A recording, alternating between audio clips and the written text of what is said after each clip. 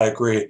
We can get into the program, and then once he arrives, he'll take over the chair. Okay, sounds good. I'm going to go ahead and get started. This meeting, we've gone through our checklist. Good evening and welcome to the second regional public meeting of the Maryland Citizens Redistricting Commission. This meeting is being recorded. As we begin, there are a few matters to share regarding the rules and policies for this evening's meeting, as well as some tips about the platform that will assist our speakers in understanding how the platform will work. First of all, there is a 3-minute allotment for speakers so that everyone who wants to speak can speak. When there is 20 seconds left of your time, there will be a screen share with a countdown timer that will come onto the screen, and just letting you know to wrap things up. Inappropriate speaking, attire, behavior, or background will result in removal from the meeting without the option to rejoin. To avoid any confusion as to how to communicate a request to speak, the raise hand option is available, but we ask that if you want to speak, you do so in the chat box. Anyone registering after 5 p.m. today should ask to join as a speaker in the chat section rather than raising your hand. Your name will not be on the pre-registered list, again, if you registered after 5 o'clock today. In order to see the list of attendees, to ensure that your name is listed correctly, you will need to check your Zoom toolbar at the bottom of your screen. You will click on participants, and from there, you should see a list of panelists and attendees. In this case, panelists represents the commission members, and attendees represents the audience, which are the speakers. I tell you that because it's important to know that if you look at the attendees list, that you can check from the toolbar at the bottom of your screen and check that participants list. Please make sure that your name is correct in that list. It's what we go from to call the speakers. So if you ask to speak in the chat bar, it's important that we know who you are in that attendees list. If you did not register to speak, but you decide that you would like to speak, that is where you will sign up via the chat feature. The control bar is again at the bottom of your screen, and you will select the chat box and then send a message to the panelists indicating your name and the county in which you reside. We will then call your name in turn. Speakers should ensure their name is listed properly again, and if not, you can fix it by right-clicking and indicating that you'd like to rename, and that way you can rename yourself to the correct name. Pre-registered speakers will go first. Then chat request speakers will be called in order of request. Speakers providing testimony should be aware that they will be made a panelist, which will enable them to unmute and turn on their camera. There may be a short delay while the speaker screen goes from attendee to panelist. This is normal. The speaker will then see a screen message indicating that the host would like to promote you to panelist. The speaker needs to accept by clicking the Join as Panelist button. We will wait 5 seconds for the speaker to go live. If the speaker does not join, we will move on to the next speaker and come back at the end and call on anyone who missed their time to speak. Once speakers are finished, we must move them back to being an attendee. This may result in the speaker seeing a spinning wheel or message on their screen indicating that they are rejoining the meeting. The speaker is not being removed in the meeting. The Zoom platform is simply changing screens. So there's no need to click any buttons. You're just simply going back to the attendees section. Finally, specific to this evening's meeting, we want to make sure that anyone joining is aware of the fact that we have been made aware of an issue regarding school redistricting in Harford County. We want you to understand that that is completely unrelated to this Maryland Citizens Redistricting Commission process. The commission is addressing congressional and legislative redistricting only. it has come to our attention that there is signage around Harford County regarding school redistricting. But again, that does not play a role in this process that we're discussing tonight. We know that this is a lot of information, but want to assist you in understanding how this meeting will operate so it can go as smoothly as possible. With that, I would like to introduce you to our host for this evening, who, and I just want to make sure if Judge Williams has joined us. Not yet, Kristen. Not yet. So with that, I'll turn it over to Dr. Kate Hetherington for now. Judge Alex Williams is having some technical difficulty joining the Zoom call. All right, good evening, everyone. Good evening, everyone, and thank you so much for joining us. And Kristen, thank you for giving all the information prior to the meeting. We are waiting for Judge Williams. We know he is having some technical difficulties. And my guess is because our other co-chair is on the phone, he may be talking to Judge Williams. Walter, what news do you have about the judge? I just got off the phone with Judge Williams. He says that he has lost his computer network connection, so he's unable to come in the usual way by video. He says that he would still like to join by phone, so if Kristen can send him the phone number, he can attend, although he'll only be getting a phone version of what's going on tonight. But he asked us to continue understanding that that's how he'll probably attend, and I guess will probably not be interested in sharing the meeting without being able to see the video. All right, that's fine. Walter, would you like me to proceed? I can do that. Yeah, please go ahead, yeah. Okay, thank you. Well, I'm sorry that Judge Williams cannot serve as co-chair because he does it so much better than I. But let me introduce myself to the audience. I'm Kate Hetherington. I'm president of Howard Community College, one of 3 co-chairs. I'm a resident of Howard County. And Judge Williams is also one of the co-chairs, and hopefully we'll be hearing his voice soon. But if not, he's in Prince George's. And then Walter, you want to introduce yourself? And then I'll ask all the members to join, to introduce themselves one by one. Walter, you want to go next? Sure. My name is Walter Olson. My day job is with a think tank in Washington, D.C. I live in Frederick County. Great, thank you. Jay? Good evening, Jay Amin. I'm a development director with Maryland Land Advisors in Ellicott City, and I'm a resident of Anne Arundel County. Thank you. Cheryl? Good evening. I'm Cheryl Brooks, principal of Berkshire Elementary in Baltimore County Schools, and I'm a Baltimore County resident and glad to be commissioner.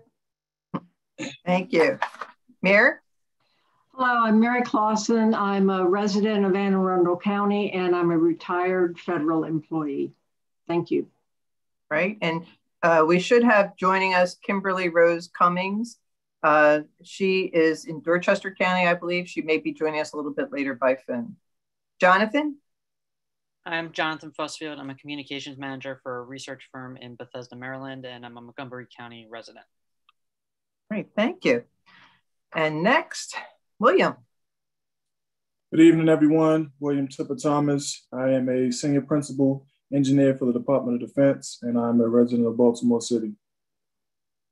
All right, thank you to all the commissioners who are here this evening. So this is our second round of, first round of public meetings, but it's the second one that we're having. Last week, we conducted our listening session with folks from the Eastern Shore. And tonight, we are pleased to be able to listen to the residents of Northern Maryland, Carroll, Cecil, Harford counties. And we also know that anybody can join in. So we probably, I'm sure we'll have people from other counties as well. So the way this is going to work is that we are here to listen. It's not a Q&A. We really want to hear from you about what you think about redistricting, what you would like to see, what concerns you had within the guidelines that Kristen mentioned when she started off. So Kristen will call a name and then you'll have your 3 minutes and then we'll move on to the next speaker. And again, thank you everyone for being here tonight. So Kristen? Thank you. Our first speaker this evening is Jim Thornton. Jim is from Harford County. Jim, you are now our panelist.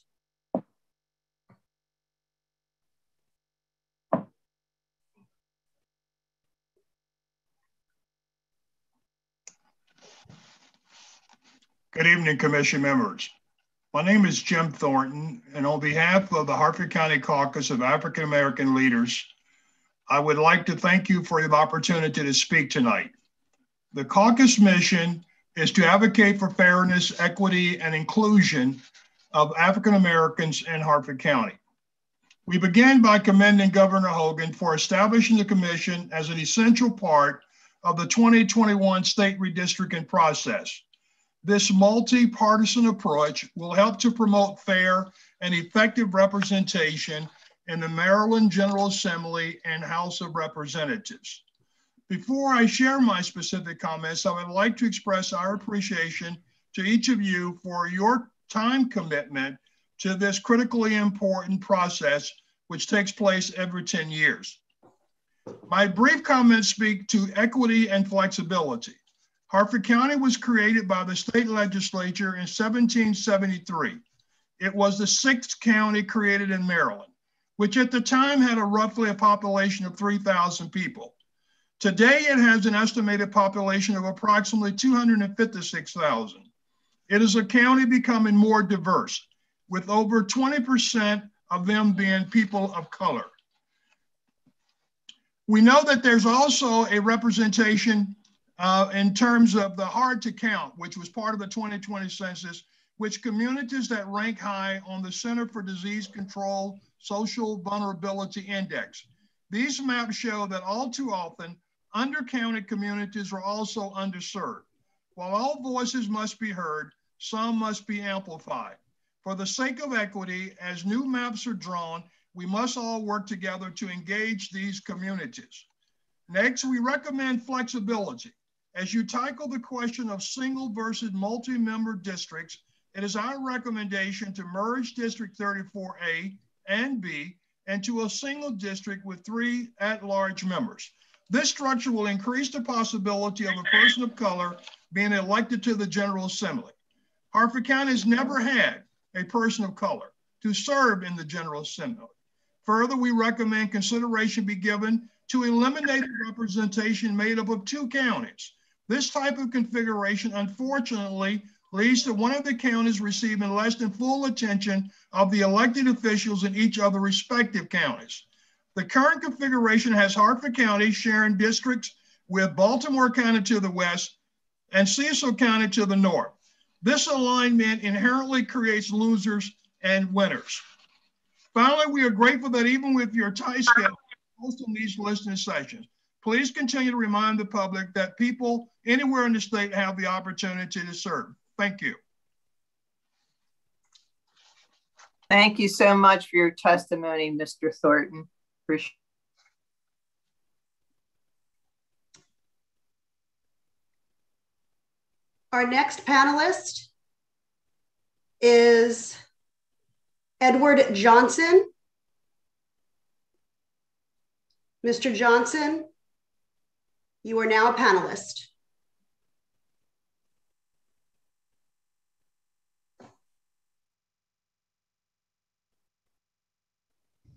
Now you can hear me.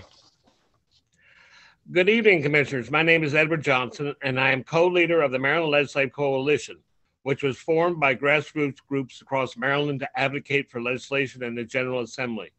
We promoted the commission hearings to over 75 political groups across Maryland with over 50,000 members. And I thank you all for taking on this major task. We understand that changing many of the gerrymandered districts is important. I have attended all your meetings. Even though the word citizens is in the title of the commission, it still appears to be really the Hogan's Commission in all but name. First, he put mandates on what you can consider. Then you have Secretary McCord sitting in, who is hardly nonpartisan, giving advice in many of the meetings. Have you asked the legislature to provide a representative to sit in and provide advice, since this affects them immensely?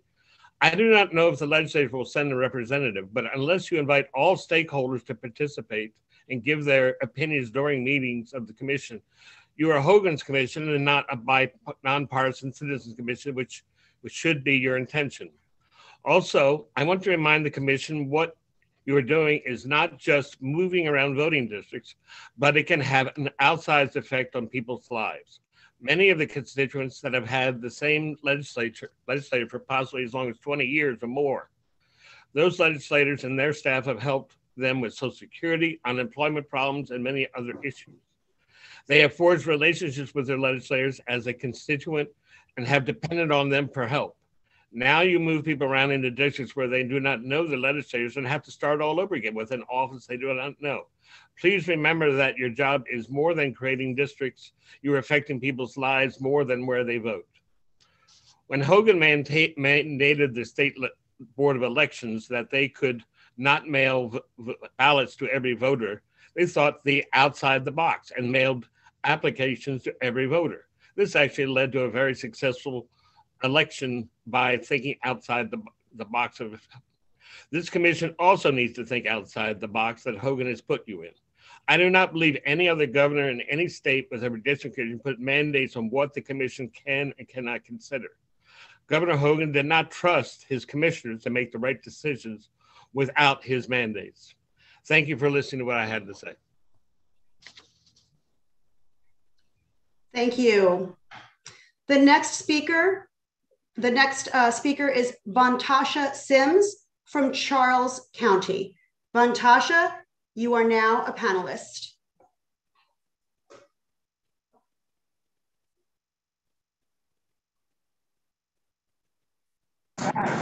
Yes, hello everyone. Hello. Can you hear me? Yes, we can. Yes, excuse me, my video is not on because I'm doing several things, but I am here. First of all, let me say thank you for having this meeting here. It's a very important issue, not only here in the southern part of the county, but throughout the state of Maryland. We are here because we have a lot of the same issues that others has already raised. Here in Charles County, we're in the Southern Maryland region. We are not signified as a county on its own. We are lumped in with two Republican counties with Calvert and St. Mary's County. We're one of the fastest growing counties in the state of Maryland. And we feel that we should not be divided. On one side, we're divided with Calvert and St. Mary's. On the other side, we're divided with Prince George's County. We're looking to really have our county as a whole. We're also looking to support others around the state who are working towards making sure that we have appropriate redistricting, appropriate apportionment in opposed to our population. And we also would like to know what exactly are the census results for our county. We haven't exactly gotten those numbers as of yet.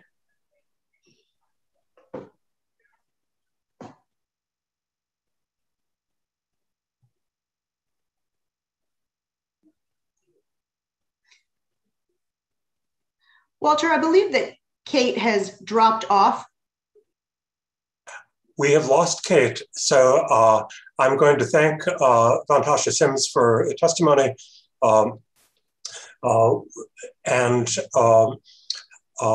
Kristen, who is the next scheduled speaker? The next speaker is Delegate Susan Krebs. Okay, Delegate Krebs, you're on deck if you. Delegate Krebs, you're now a panelist. Thank you. I assume you can hear me. I'm Delegate Susan Krebs, and I represent Carroll County in District 5. And I just want to applaud Governor Hogan's appointment of this independent and bipartisan commission, which has been tasked to propose new maps after the 2020 census and to try to enact some uniform standards to guide the process. As I think many of us would agree, redistricting reform in Maryland is desperately needed and has been overdue for decades. Maryland has been the leader in so many areas, but redistricting is not one. It's one where we lag woefully behind all of our other states with regards to reforms.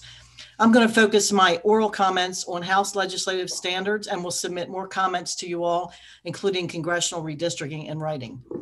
First of all, I believe that each legislative delegate district shall be divided uniformly into 3 single-member districts. Respect should be made for natural boundaries and boundaries of political subdivisions. As you all know, in Maryland, the county and including Baltimore City are meaningful, the boundary lines of the counties and the city, and have historically been significant political units. I think there should be a high priority to minimize the splits between districts between the county and the city. Why do I support single member House districts? After the last redistricting in 2010, my compact community of Sykesville-Eldersburg was unfairly split right down the middle, and half was put in a large 3-member district, District 5, that extended 55 miles to the north to the Pennsylvania line. And the southern half of the district was attached to a 2-member legislative district that consisted mostly of Howard County residents, nothing against Howard County. All of the elected officials resided in Howard County. We also had the same to the west of us with a split over into Frederick County. So we have an 11-member delegation now, but only 4 of the people that represent Carroll County actually live in Carroll County. Needless county splits and districts makes it very hard to achieve strong ties between a county and its delegation and effective representation of county business in Annapolis. For example, each county has meetings with their local boards of education, our teachers union, our county officials, our community colleges, our hospital, our chamber of commerce, veterans group, farm bureau, disability advocates, and so on. Those who have to represent 2 counties have double the task. They have to attend to both set counties and sets of constituencies. And given that we're a citizen legislature and most legislators hold outside employment, attending to 2 counties is a huge challenge, and one gets left behind. Nationwide, the use of multi-member districts has declined dramatically over the last several decades. And this is in part because in some jurisdictions, they have been found to be discriminatory. Maryland is only one of 2 states in the United States that will have multi-member districts of different sizes in the whole country. Some will have 1, some have 1, some have 2, and some have 3-member districts. Every other state has moved away from it except for New Hampshire and Maryland. Single-member districts also allow for more minority-majority districts to be formed. Thank you, Delegate Krebs. We're out of time, I'm afraid. We do look forward to your written testimony, and let me remind all the speakers that sending written testimony is an excellent way to bring the Commission additional views, and sometimes views that just are more complicated or have more detail than the 3-minute format allows. So thank you, Delegate Krebs, for those comments. Kate is back, so I'm going to hand the microphone right back to Kate, if that's okay with her. That is. And is the judge in? I see a telephone number here. Is that the judge? Judge Williams? All right, we'll proceed. I hope Judge Williams is here. I got bumped to a member of the audience. I don't know what happened, but thanks for whatever you did to pull me back. All right, let's go. We were cooking. Okay. I could hear everything. You just couldn't see me. All right. Our next speaker is Senator Justin Reedy. Senator, you are now a panelist.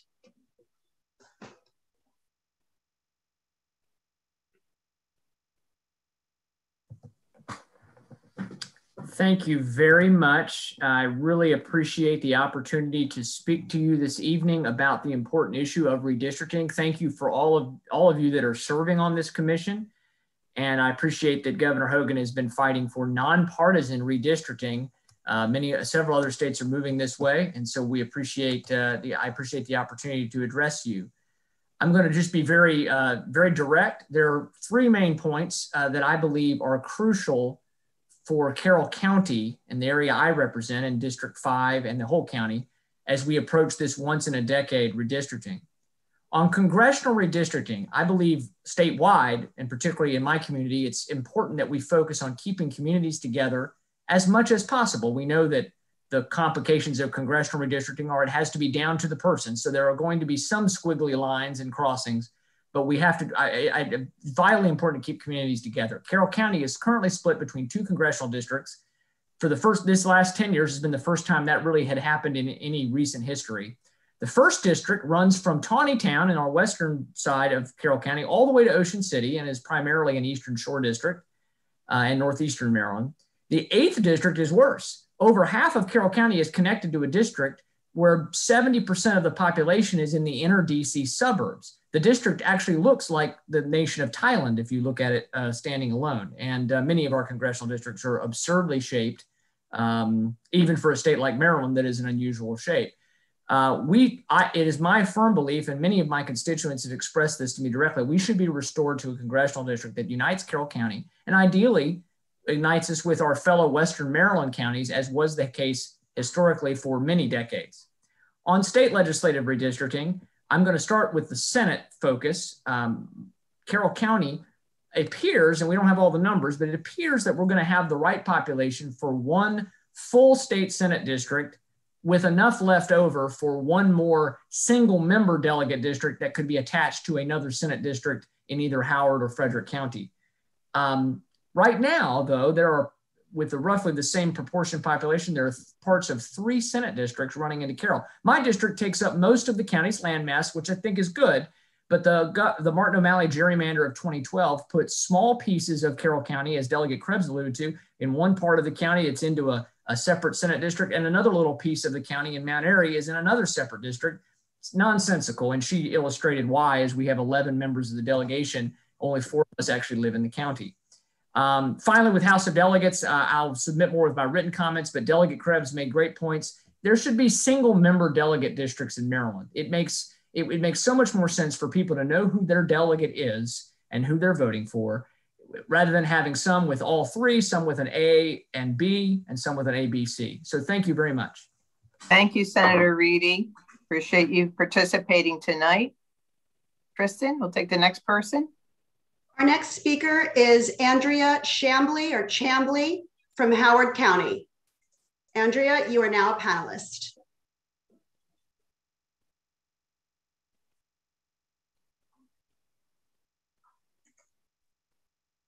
Andrea, you're on mute. Andrea, you want to unmute yourself? Thank you for having me. I hope you can hear me. Yes, I can now. Thank you. And I can see you. Yeah, thank you. That's a great picture. I didn't want to take that down, but okay. Well, thank you again. My name is Andrea Chambly.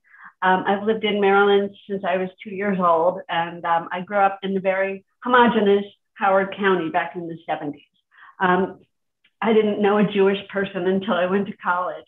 I think there were 2 Black people in my in the 2 classes that I spent time with. Howard County is very different now, and I'm in District 9A, and it has very diverse pockets, and it has very diverse interests. But 9A is not just Columbia, and it's not just Western Howard County, where I live now. It's Carroll County, and you've heard Carroll County explain its needs for a representative that knows them, and so does Howard County. Our district includes North Laurel, Columbia, and Carroll County, and that's impossible to represent the interests of those very different people. I must admit, I'm unhappy with my representation, but I certainly expect that people in more western part of the county deserve to be happy with their representation as well. And with this configuration, that just can't happen.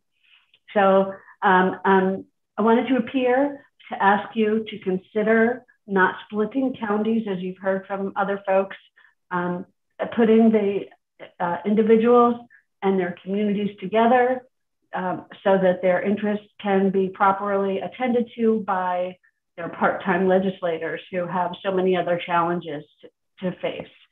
So I just wanted to say that for your consideration, and I thank you for making time for me, and thank you for taking on this important task.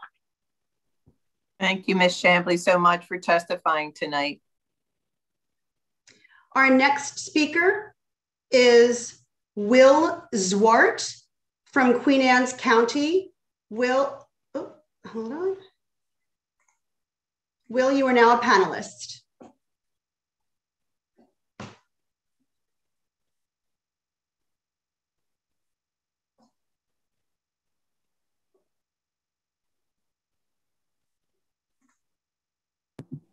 Will, you'll need to unmute yourself. Oh, there you go. There you go. Okay, there it is. I'm into this Zoom thing. Sorry about that. Anyway, I guess I'll just say, hey, everyone. My name is Will Zwart. I'm a resident of Queen Anne's County. And, well, I just want to encourage the redistricting because Maryland is the most gerrymandered state in the United States. And you can really see that if you look at the state. I mean, you have counties that have been very obviously drawn so that voices are silenced in America. And this is not what the founders intended. This is not a good thing. There are hundreds, if not thousands, of people in Maryland who have no voice in their government. As I said, I live in Queen Anne's County. So I would say that I have a voice, at least in the state government, and hopefully at the federal level as well. But there are so many districts in Maryland where people are being ruled essentially by individuals far away who never met them. They don't know them. They don't know what their needs are. And they don't even see them as people. They just see them as dots on a map. And this is, of course, what the founders fought the Revolutionary War for. There are a bunch of King Georges, essentially, in Maryland who rule a bunch of other people, and not based on political parties, not based on race or color or creed or anything like that. It is just because they are at the top, they are the elites, and we're at the bottom. So the redistricting, it has to be done. There are a lot of things that need to be done, I think, right now. But making sure that everyone has a voice, everyone has a seat at the table, is essential to ensure that we as a nation survive. So it's not based on political lines. It's not based on who is right or wrong. It's just making sure that everyone has a voice and making sure that their delegates and the people who are representing them and know what their needs are and what they need to do as delegates, as representatives. And so everyone here is in a unique position, a position that a lot of people around the world and in America itself would just walk through fire to be in, because you guys have the ability to give people a voice, to give people representation. So I would just strongly encourage that, to know whose needs are what, and to make sure that, like I said, just everyone has a seat at the table, and to make this country great again. Thank you for your testimony, Mr. Zwart. And I want to note that Judge Williams is joining us by phone. Kristen, we'll take the next call, please. Next person, rather, please. Okay, not a problem. So just real quick, as I'm going through this, we do have Delegate Marianne Lisanti up next. But just before I call her, I just want to go through a couple of names of individuals who were on the list who did not, who I don't have in the attendee box. So if you are on this call and you do still want to speak, if you could possibly raise your hand, that will identify you in our attendee list so that we may call on you. The names that I'm looking for are Waragoda Churanga, Dembe Ndaye, Ariel Haberman, Josh Barnes, Terry Stafford, Allison Galbraith, Michael McDowell, Delegate Matt Morgan. And with that, we will call on Delegate Marianne Lisanti for her remarks. Delegate Lisanti, you are now a panelist.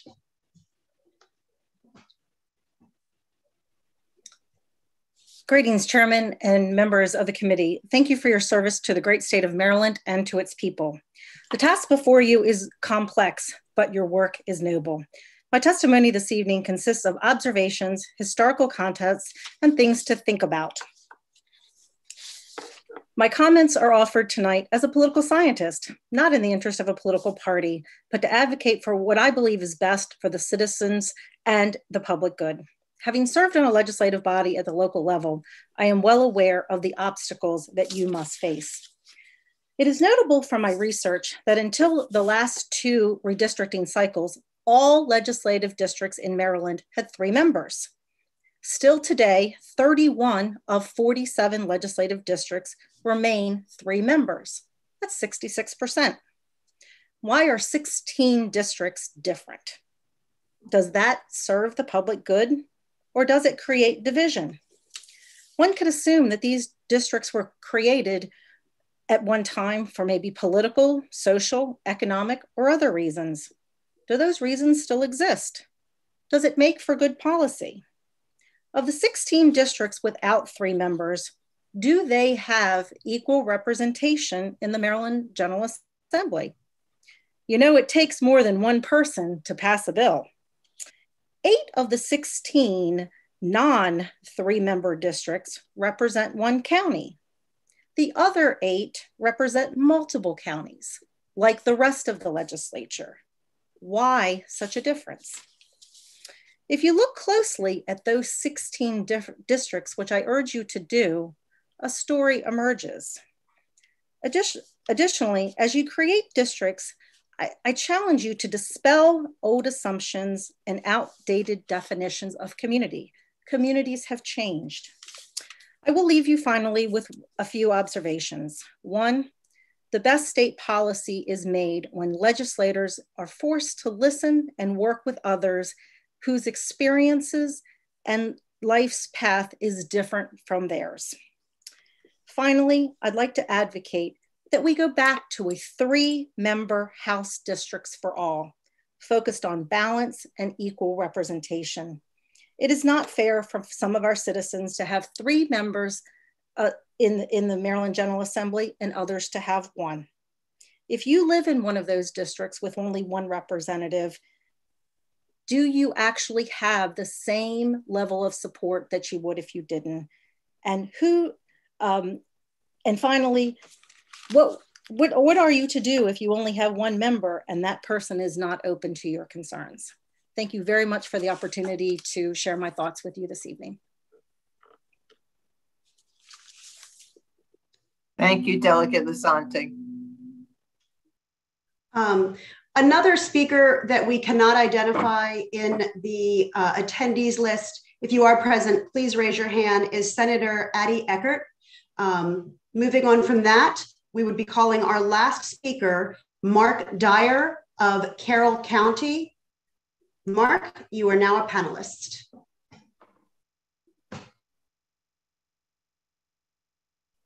Yes, thank you. My name is Mark Dyer and I'm from Carroll County. And I'll make it short. I'd like to thank you for what you're doing. I'm a political independent. I'm not a member of either party, and it's frankly a national disgrace for Maryland to be as gerrymandered as it is. It's imperative that you succeed. I wish you every success. I would comment one thing, this personal preference. I do think having representation based on county, it makes more sense because we tend to fall into those enclaves. But again, thank you very much for doing this, and I wish you every success. Thank you, Mr. Dyer. Kristen, do we have anyone else ready to testify? I do not believe that we have not received any requests in the chat box, and I do not see any hands up in the attendee list. Maria, can you confirm that, please? I can. There has been no requests in the chat box and there are no hands raised as well. Okay. All right. So with that, we have completed our list of speakers for this evening. And there are none on deck. All right. Well, thank you for checking, and thank you, Maria, too, for your help.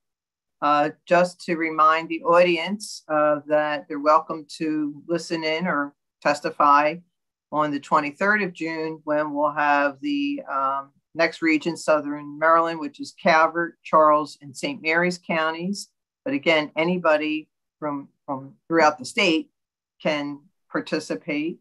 And we welcome your testimony. We learn every week more and more from listening, and that's what these sessions are about. We are here to listen. So with that, since we have no one else, this is a meeting. So I ask for a motion to adjourn the meeting. So moved. Second. Okay. Thank you, William. All in favor? I was point of information, I guess. Okay, sure. Go ahead. I thought the last time we met on Friday, we had a discussion about, waiting a couple minutes after everyone had the opportunity to speak in case someone was having technical difficulties and allowing as many people as possible to be able to speak. We didn't define how long we were going to wait until after the last person to ask that question, but I do remember there being some discussion about at least waiting until the 7 o'clock hour that we didn't do the previous meeting. So I just wanted to make sure. All right, well, that's good. I wasn't at the meeting and I didn't see the feedback from that meeting, so sorry about that. But you can wait. Does 5 minutes seem reasonable? And I will say that we, I believe, and Maria or John, if you can confirm this, or I can look it up as well, that we did take an end time off of the agenda for this meeting. The issue last week was that our meeting indicated that it was from 6 until 8. And it still says that in a calendar, on the calendar invite, because that is just how Zoom creates it. However, on the agenda, let me just see if that had been, yeah, it indicates on the agenda that it starts at 6. It doesn't have an end time. So one of the things that we discussed as far as making sure that people had their time to speak was that they didn't think that they could join at 7:30 because the meeting was going till 8. So we did take that end time off of the agenda. Well, that's good. Yeah. So William, are you suggesting, or maybe the group suggesting, we wait a little while longer, or? Yeah, I think that was the feedback that I had gotten from people who watched that we wait a little longer before we end the meeting. So like I said, we hadn't decided how long that grace period was going to be, but I just feel like we should wait at least a couple minutes. Sure, we can. Does 5 minutes sound okay to everybody? All right. Well, you could take a quick bio break if you want. We can hold on here till 5 more minutes. All right, I have 6:45. How about if we wait till 6:50? Okay.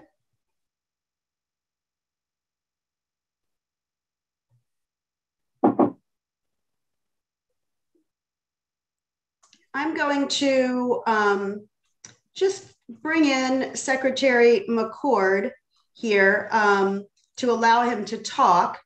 I will promote him. He had to use his wife's computer. So Secretary McCord, I've promoted you to a panelist.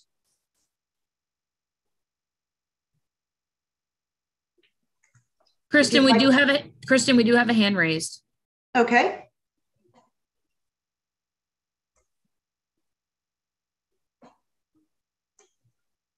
Do we have the name of the person? Patricia Grimes. Okay, Ms. Grimes. Ms. Grimes, hold on. I'm going to allow you to speak. Ms. Grimes, you can unmute. I unmuted. Thank you for the opportunity for my voice to be heard. This is a very interesting process. I was not aware until the last speaker, and I forget her name, talked about different districts having different numbers of representatives.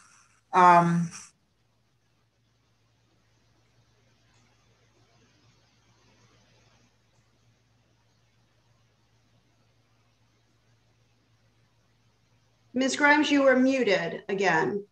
I'm unmuted. I'm unmuting, and I had some kind of technical difficulty, of course. So my comments are, I'm a Harford County resident. I was not aware until the last speaker spoke about that there are only some districts that have 1 representative versus 3 representatives. And just a question, how long has that been? Forever in Maryland history? Ms. Grimes, we're here really to listen tonight and not do Q&A. And okay, I'm sorry. Yeah, so no, that's fine. That's fine. Any ideas that you have or thoughts about redistricting? We'd be more than happy to listen to them tonight. Well, certainly I support that very clear scientific presentation about how districts are represented. That was probably the most beneficial presentation of the evening. And of course, I support all districts having equal representation and 3 representatives from each district. Why not? Why wouldn't you do that? So that's all I have to say. Thank you.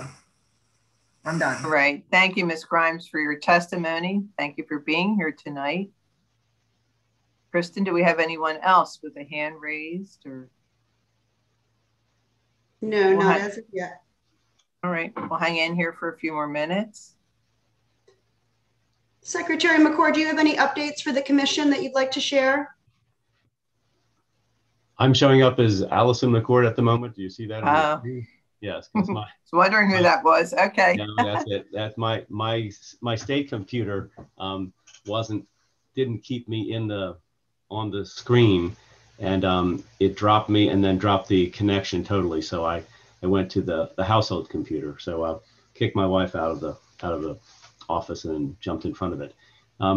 We are as the department finishing up trying to have the maptitude available to you and have a map available to you that will show current districts, both congressional and legislative, and have let me see here, and try to have a congressional, legislative, and the Senate districts available to you, and have the census map overlay so that you could see by census tract which tracts make up the districts, and all with the caution that some of those census geographies will change, and of course all the numbers within the tracts will change. So there you go, the camera finally kicked in.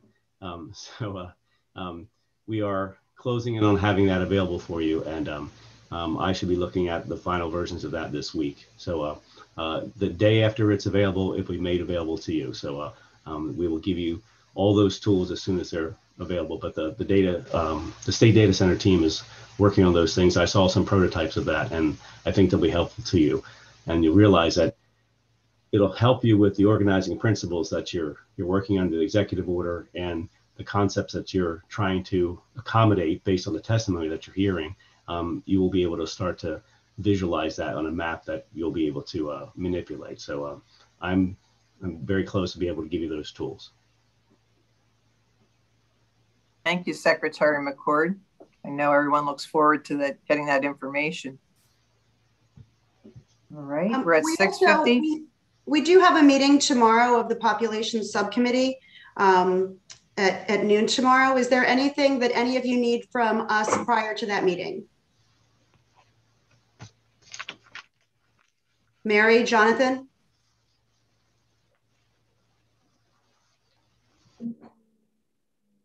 We did send out 2 read-aheads that everyone should have received. One was a draft scope of the work of our subcommittee, and the other was information about which counties have gained and lost population over the last 10 years, just to give us a rough estimate of which counties changed the most. So that's for us to begin talking about tomorrow, but nothing is finalized until the subcommittee meets. So okay. And once you do have your meeting tomorrow, once you vote on the scope of the committee, then we can post that document to the website for the public. The other document, I assume the other document is public information, and we can go ahead and post that to the meeting section for tomorrow's meeting as well. You have everything you need then, Kristen, to post the other spreadsheet? I believe so. Yeah, as long as Secretary McCord's group make sure I didn't transpose any numbers or do any bad arithmetic, I'd be more than happy having it shared. And also, I think we also need to clarify that those are still draft numbers below the state level for districts, correct? Yes, that's correct. So yes, please if you guys need to do anything to make it more useful to the public before it's posted, I'd be in favor of that as well, because it's just data. It's not any real deliberation. Of course, we'll suggest the proper cautionary language for that. No problem. Thanks. Question. Oh, William? Yes, go ahead, William. Do we intend to have another, excuse me, working session as a commission coming up soon? Outside of the public hearings? Well, they're all public. Yeah. So one of the things, yeah. So William, I'm going to have Walter speak more to that as well. But one of the things that I'm sure that Secretary McCord could attest to as well is that we're starting to get some more tools available for us to be able to provide you, just to kind of to help you understand how to kind of start getting the process going. And that should be with hope the coming days. So you'll get an update sometime probably either tomorrow or Friday, or at the very latest Monday, with regard to some additional tools that we might be able to provide you and some additional training and some dates for that as well. But I'll pass that over to Walter to speak more on that. Well, I was going to mention a separate point, which is there's at least one pending matter, which is the prospect of appointing a South Asian advisor. And we have kept open until this coming Friday possible applications of persons interested in that. I don't think, and Kristen can correct me if I'm wrong, I don't think it's possible to predict for sure exactly how long it might take to process or vet or whatever it is. So rather than call a meeting and then find that we called it a day too early, I thought that for that purpose, it's best to wait and see whether there's 1, 5, or whatever, and whether any of them produce delays in that vetting process that we need to hear from the planning on before we can go forward. Yes. Okay, that's fine. I was just wondering, because I had a question about a process, but I'll wait until we have that meeting set. Don't hesitate to ask the questions through either here and now or through email. Where we can't transact business by email, but we certainly can air questions about, depends on what you want to ask, but that it's a good way of getting questions answered, and it's a good way of suggesting future agenda items. So don't hesitate. Okay. Well, I do have a question about my worst case scenario. If something were to happen to any of us as commissioners, that we were no longer able to fulfill our duties as a commissioner, do we have alternates, lined up in place or identified to be able to step in? Have they been, listening along the way? Like, what does that process look like? Well, we don't have alternates, and I don't know, Secretary McCord or Kristen, I would assume that it would have to go through the governor's office in terms of maybe recommendations. I believe in the governor's executive order, there is language about if a vacancy occurs, the governor will appoint the replacement. And it's obviously a challenge for a new person to catch up with. The videos are there, but it's going to take a while to watch the videos. So, let's all hope that we aren't placed in that situation, but it's in the governor's office's authority to give us new commissioners if we lose any. Okay. And hopefully that won't happen. Right, but I get, it's good to have Plan B. Right, and everything is, we do have recordings of all of our meetings thus far. Okay. All right. So Kristen, does anyone else have a hand raised or nothing? All right. So I had a motion, and Walter, you had moved that motion forward, and William, were you planning to second that motion to adjourn the meeting? Sure. All right, great. Well, thank you so much, everyone. And thank you to the members of the public that are still on. I see we have quite a few people still on. And just a reminder, you're more than welcome to come back this time next week, starting at 6 o'clock, where we're looking at Calvert, people from Calvert, Charles, St. Mary's counties. But again, anybody from the state of Maryland can chime in. So thank you all for taking the time and your commitment to this process. And thank you so much to the commissioners. So good night, everybody. Good night. Good night. Thank you.